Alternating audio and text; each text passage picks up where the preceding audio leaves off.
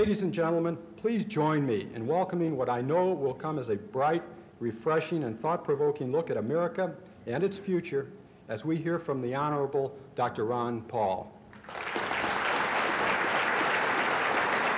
Thank you. Thank you very much.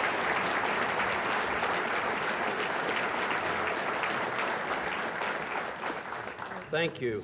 It is indeed a real pleasure to be here today. Mr. Johnson, it's a delight to meet you. It's a delight to be at the Detroit Economic Club. It's a delight to see such a nice head table, and I feel very honored. I'm here today to talk about economics and what I think are some of the problems that we face as a nation and what we face in our political system. And I don't see good things ahead. I think we're having a lot of problems. I'd like to explain why I think that's the case. I've been doing a lot of campaigning across the country. My nomination occurred last September, as was mentioned in the introduction. It came a little early because we have to have a name to apply for access to the state ballots. But a lot of the campaigning is done on radios because we can get on a lot of radio talk shows. And not too long ago, I was on a major radio talk show up in Chicago. And it was at nighttime, and it was reaching 20, 30 states. And the call-ins were very good, as usual. On the radio shows that I've been on for so many months now, I would say 85% are favorable call-ins. People call in and say that I endorse everything you say. I haven't heard it before, but it sounds good. The system's out of control. Something has to be done, and what you have to say makes a lot of sense. This particular night, I had probably approximately 12 calls, and every one very favorable. Then the next one, I guess because it was number 13, he called in and he said, you know what? He says, I don't agree with anything you say. And I says, not one single thing. He says, no, everything is fine. His business was doing fine, and he didn't worry about a thing, and he didn't see any reason why I should be worried about anything either. And I said, you're not worried about interest rates or deficits, spending, size of government, the Internal Revenue Service, invasion of our privacy, foreign policy? No, he says, everything was fine. And besides, he said he had already decided for whom he was going to vote. He said he had decided to vote for Dukakis and Quayle anyway.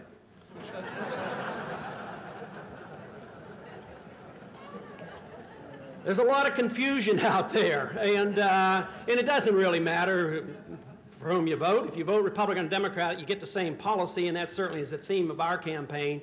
I had worked with Republicans. I thought there would be a difference, but you know, the deficits really never change. Just think of what's happened. It took us 204 years to get our first $1 trillion debt. Only took 4 years after that. Not with the Democrats in the administration, but with the Republicans in the administration. So there's something seriously wrong. No one individual is to blame, but there's something wrong with the economic and the political system that encourages the accumulation of debt at that rate, and we'll have to face up to it. One of the major problems that we complain about as libertarians is that frequently those members that go to Washington and their staff people are taught in the universities, which quite often teach the same type of economic policy. And although we campaign a whole lot on college campuses and we get good receptions, we're challenged there rather frequently as well. Almost every time if I speak to young people who are then currently taking political science and economic courses, we'll challenge some of the old cliches. And they will come back and want to know about antitrust laws and certainly about the horrors of capitalism of the 19th century, many of the things taught in school, and quite frankly, I believe erroneously. But this one particular time at the University of Pittsburgh, a young man got up and asked the usual question. He said, what about antitrust laws? Don't you have to have government to make sure business doesn't get too big? And you libertarians aren't for antitrust laws. And I said, well, there's good reason for that, because all monopolies really become monopolies with government protection, and there's no such thing as a free market monopoly. And besides, if a company is big in a free market, it comes about because the company serves the consumer. The consumer becomes king, and as long as a company gets big because the consumer's happy and the consumer votes that confidence by buying those goods, bigness is not necessarily bad. If bigness occurs because of government protections or government contracts or a government protection so that they can have a guaranteed monopoly, that's a different story. And I said, besides, the laws can't be interpreted. He says, what do you mean they can't be interpreted?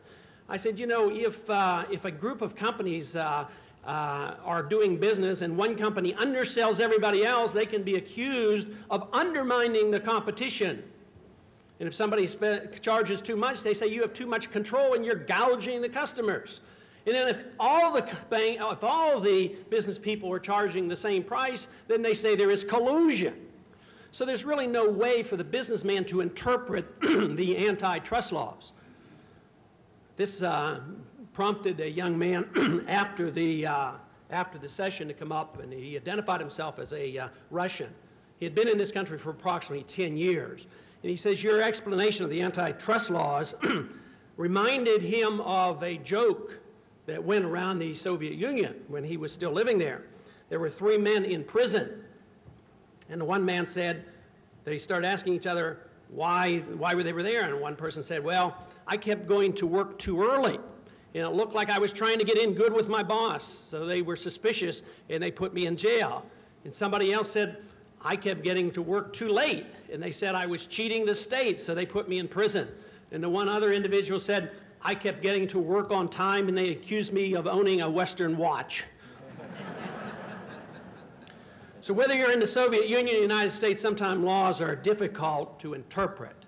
We would like to make it so that there is not a difficulty interpreting law, but we'd like to make it so that we understand what the role of government ought to be.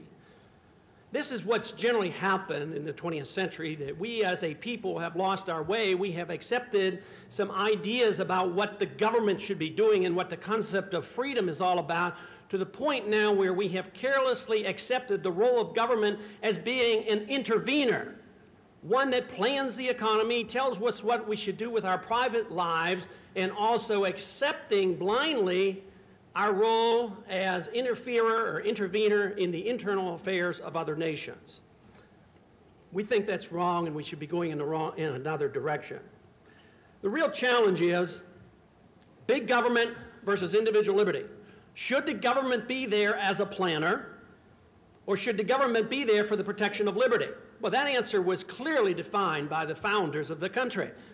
Our founders, our forefathers, decided the British were expressed too much control on us, and they said, we want less government. There was a Declaration of Independence, a Constitution, a war, and we had guidelines for limited government. Today, those guidelines are no longer looked at. One of the weakest arguments that can be used in the U.S. Congress is a constitutional argument. It isn't interesting to the other members of Congress. Big government versus individual liberty is the question that we must ask. What should the role of government be? Now, there's a reason that government has gotten out of control. It's a political reason. It's more than an economic reason. The political reason is that we have allowed ourselves to accept the notion that government is to take care of special interests. So they accept the philosophy of utilitarianism and pragmatism. Therefore, they can do what they want depending on the circumstances. But it is a philosophy. It isn't pragmatism in the sense that they are avoiding the extremes of philosophy. They accept an extreme form of government that says government power can be used to serve powerful special interests. And look at the record. Look at the number of lobbyists in Washington. Look at the PAC committees. Do the PAC committees donate their money to Republicans or Democrats? Powerful PACs always donate to both parties, because they want power and control. Look at the way budgeting occurs with pork barreling, the essential way of promoting special interests for everybody's district. What happens to the politician? The politician has pressure put on him to vote a certain way, and he comes to the belief that he cannot be reelected unless he votes a certain way for his district. Voting for freedom for his district? No, voting to see what he can get in a materialistic way. We are a materialistic, obsessed society that says that government is in the business of redistributing wealth. And therefore, the pressure on the congressman is to get things and privileges for special groups. Now, what happens? Is he rewarded? Certainly is. 98.5% of them are reelected, so the people evidently have gone along with this for a good while. But what has it done? Well, the politician knows some of it has to be paid for, so they do apply some taxes to us, but it's getting to be popular to not be for taxes, and that's a good plan. We're certainly not for taxes, but The whole thing is you raise taxes, they don't have enough taxes, then what do? They devise a monetary system that accommodates the politician. If they can't collect enough revenues from us, what they do is they devise a system where they can sell the debt to the Federal Reserve System. Now, where does the Federal Reserve get the money and credit so the Treasury can send out their checks? They get it out of thin air. It's positively amazing. They talk about us as libertarians having extreme ideas, but isn't it rather extreme and bizarre to think a government should run up a $220 billion deficit per year and then print the money to make up the difference? That to me is bizarre and something that we ought to challenge, and that's what we're doing. The money supply is important to us in Austrian economics and libertarianism is because Austrian economics teaches that the business cycle is explainable. It's explainable because it is caused by the Federal Reserve System. As there's creation of new money and credit, it creates the boom, it creates the high prices, it causes the high interest rates, and then the Fed is required then to cut off the credit and causes the crash. And we've been going through this, through violent cycles, for the last 70 years or so. And we're certainly on the verge of seeing some ramifications from a huge increase in the money supply, especially between 1982 and 1987. A lot of people say you shouldn't worry about inflation. A lot of economists are saying this because they say prices aren't going up so fast. That's exactly what they said in the 1920s. But if you have a tremendous amount of production, it can compensate and keep prices at a lower level than would be predicted by the monetarist theory of economics. That is, if you increase the supply of money 10%, prices go up by 10%. That is not the case. But there are some other bad effects from inflation. The inflation that originates by the Congress interfering by running up the deficit and the Fed creating the new credit. What are the other serious problems that come from the inflation? Well, one of the most serious is the accumulation of debt. People can borrow because there's credit in the market, and as it spreads through the banking system, there is a high liquidity of credit, and so there's overexpansion. Certainly there was overexpansion in Texas when the prices were soaring in oil, and then there had to be a correction. And that's the way the whole country is operating, through overexpansion and then a correction that must occur. So we have this huge amount of debt that we have accumulated, and this is no small amount. National debt at $2.6 trillion, nearly twice as big, twice as much debt accumulation during the Reagan administration as all the other presidents put together. Now, those are some serious figures that we have to concern about ourselves about. But the other thing, the two things, the accumulation of debt and the malinvestment, businessmen doing the wrong things because they get the wrong information from the manipulation of money and credit. For that reason, we as libertarians advocate a different monetary system, one where it is not centrally controlled by a monopoly, but one that comes from the marketplace, one that was designed by the founders of this country who had gone through inflation, and that said that Congress should be very limited in monetary policy, and that is to the minting of gold and silver coins, but not to the artificial creation of credit out of thin air. Now, there are others than libertarians who are concerned about the economy. One Felix Rohatyn, a long way from being called a libertarian, had this to say about what he thinks the conditions are like. He says, people still don't realize today that last October 20th, we came within a half an hour of really blowing up the Western economic system. I believe that was the case. That was Tuesday morning when things were rough and tumble still in the marketplace. They do have emergency powers available to take over the banking system in all industries precisely because they know, those who are in charge know that we are on very shaky grounds with our economic and political system. What holds it together? It's confidence. But is it good confidence? Are we putting our head in the sand? Are we accepting this because we truly have a sound monetary economic system? This is one thing that Ronald Reagan deserves credit for.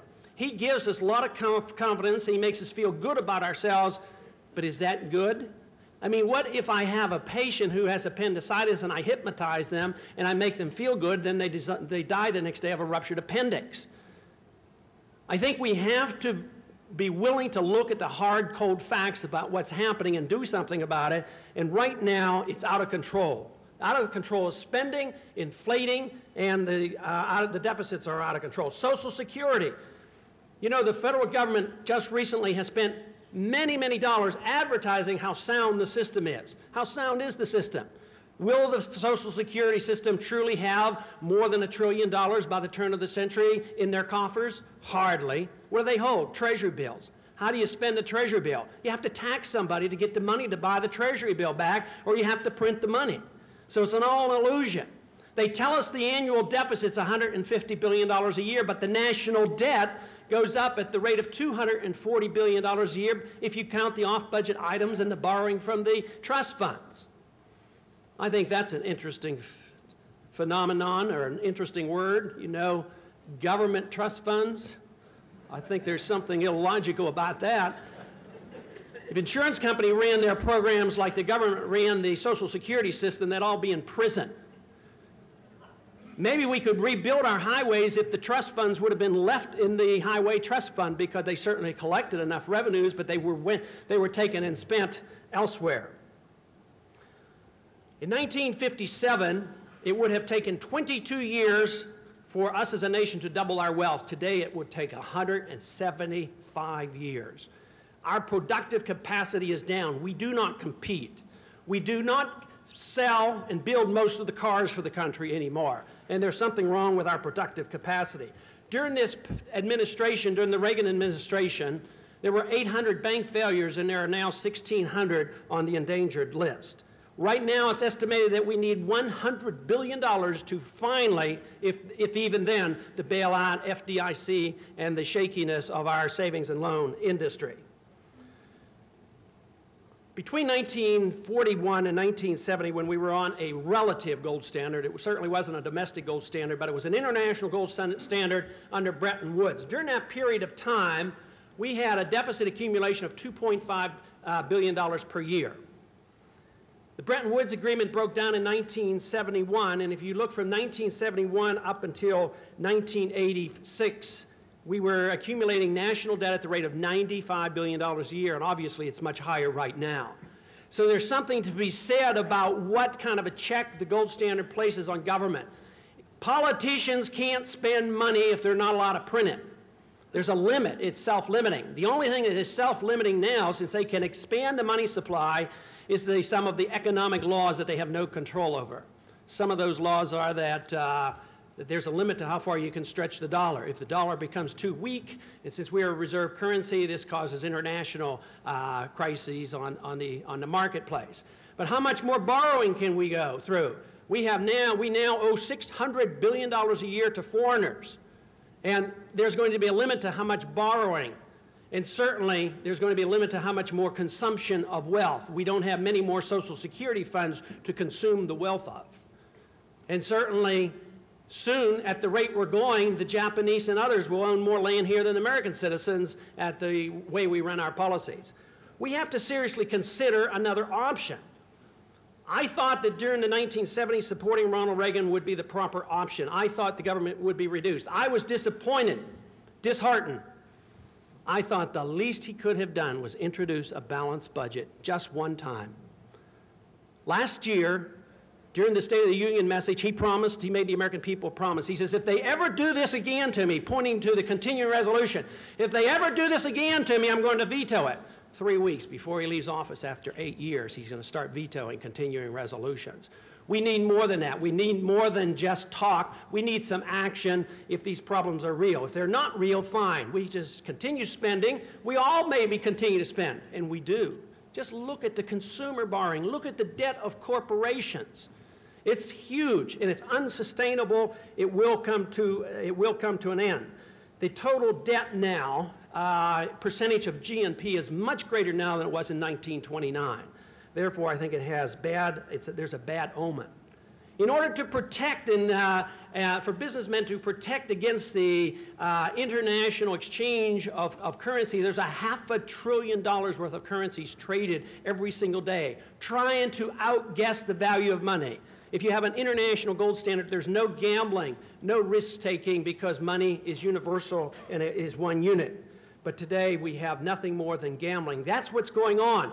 Eventually, the trust will be lost, and my prediction is that Ronald Reagan, as great as he was for making us feel good about ourselves, has hidden you know, the real problems that we face, and at the time of this election this year, nearby, maybe before, maybe thereafter, confidence will be gradually lost and there will be a resumption of a financial crisis because we're in the midst of the crisis already. It's not brand new. I'm not saying it's coming. I'm saying that it's already here. And when you hear people like Felix Rohatyn mentioning how serious it is, I think we all ought to wake up, and the solution is political. The solution is political, is that we need more determination in Washington to do a better job, to vote for less government. People need to be less materialistic and say the purpose of government is to give me things. The purpose of government is to give and protect and guarantee our liberty.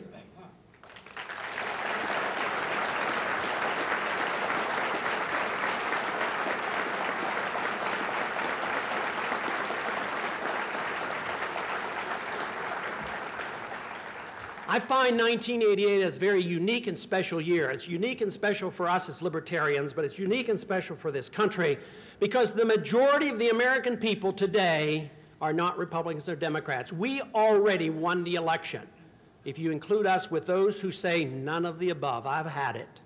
The majority of the people either aren't voting or aren't registered, and they don't bother because, not because they're totally apathetic, although I'm sure there are some. They're not doing it because they tell you it doesn't make any difference. It doesn't matter. But it should matter. We still live in a free country. It's a country that allows me to speak out, to run for president, go to the Congress, and we do have rights. But if we sit and do nothing, then it may become too late. There was a young man in 1930 by the name of Robert Robinson, a black man who was employed here in Detroit. In 1930, he was worried he'd lose his job, and he read the papers, and he read everything that he could, and they said a bad depression was coming, and it was all coming because of capitalism. They blamed capitalism on the problems, not on the Federal Reserve System, and not on the expansion and the malinvestment that was occurring in the 1920s. So he responded logically, what he thought was logical. He went to the Soviet Union because the Soviet Union was said to be a great haven and a great place to go. Within 1 year, he discovered that he had made a serious mistake, and for 27 consecutive years, he applied to get out of the Soviet Union, never got out. After 44 years, he escaped and moved to Uganda. And last year, during this year, matter of fact, he came to this country and he gave us some advice. He says, you Americans, you take all your freedoms for granted. You cannot know the value of freedom until you lose it. I don't think we should wait until we lose it.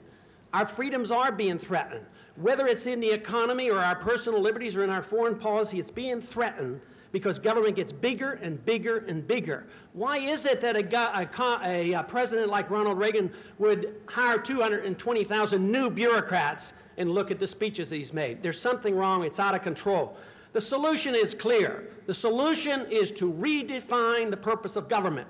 If we do not ask that question and we do not give the proper answer, it doesn't matter what you do. You can vote Dukakis, you can vote Bush, you can stay at home, it won't matter. Because the momentum is so great for getting the expansion of power in Washington.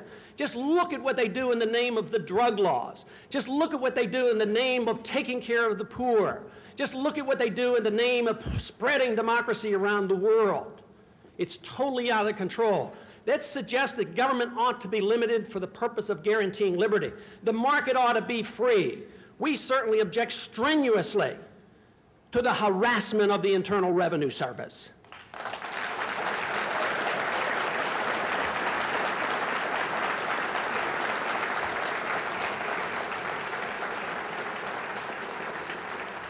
The founders of this country were very upset about the taxing authorities and the methods of the British. And yet today, what do? We complacently accept the role of slave by keeping all the records, allowing the records to be used to incriminate us. We assume that we're guilty until we prove our innocence to the Internal Revenue Service, and if we don't do that quickly, our property is confiscated without due process of law. We think that should come to an end, the sooner the better.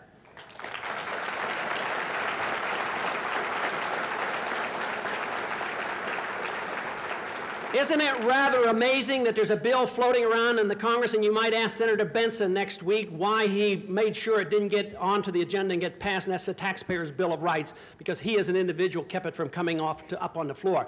The Taxpayers' Bill of Rights, a token effort to give the taxpayer protection. It was a bill that I had originally co-sponsored. But isn't it sad that we have gotten to the point where we make the assumption that taxpayers aren't citizens? Why aren't taxpayers protected under the original Bill of Rights? That's where the problem is. We have lost our understanding about what a free society is, and we are determined to live as a materialistic society and claim that government will take care of us in anything and everything that we do. We think it's time, for instance, in foreign policy, that Japan and Europe pays for their own national defense.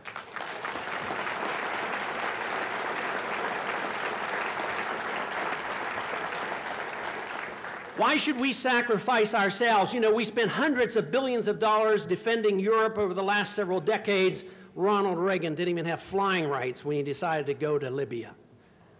It's not even a good investment. It's morally wrong because we don't have any moral authority to involve ourselves in the internal affairs and use our CIA to plan murders and overthrows.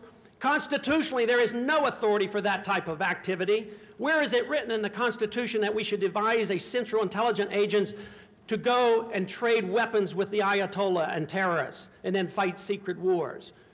The Constitution doesn't defend it, and militarily it makes no sense whatsoever. There's no military advantage to our foreign policy because it is precisely the policy that encourages the communist movement in so many countries. Think about the Philippines and the Democrats and Republican support for Marcos, or whether it was for Batista in Cuba, or whether it was for Somoza in Nicaragua, or whether it was for the Shah in Iran. The people turn against us and turn toward radical forms of government.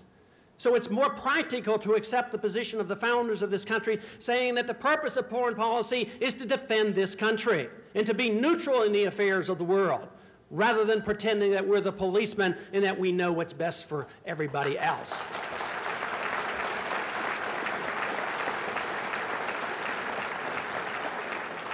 But there is one reason why it'll come to the end. If they won't accept our moral argument, if they don't accept the military argument, if they don't accept the constitutional argument, the American people must accept the economic argument. We're broke, and we can't afford anymore. We can't afford a welfare state that doesn't work. It doesn't get the poor people off the street and doesn't teach our kids any better in a public school, which, by the way, is run by a monopoly that I don't approve of.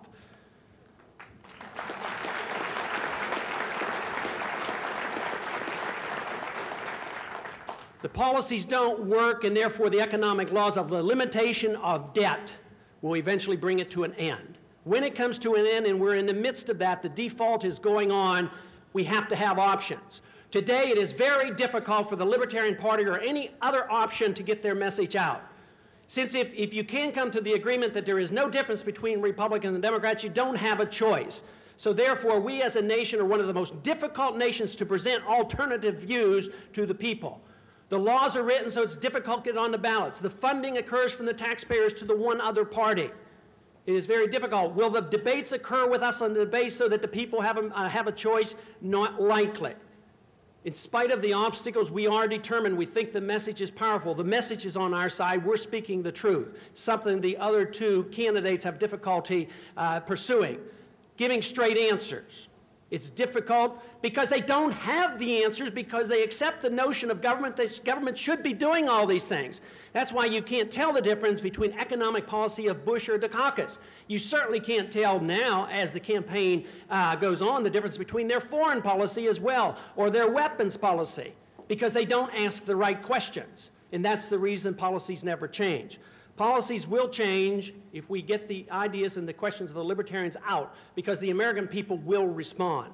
Thomas Paine said, "Those who expect to reap the benefits of liberty must, like men, undergo the fatigue of supporting it." We as libertarians will use that fatigue in order to support these ideas we so dearly hold. But we are inviting others to join us in our efforts to maintain freedom and prosperity in this country. Thank you very much.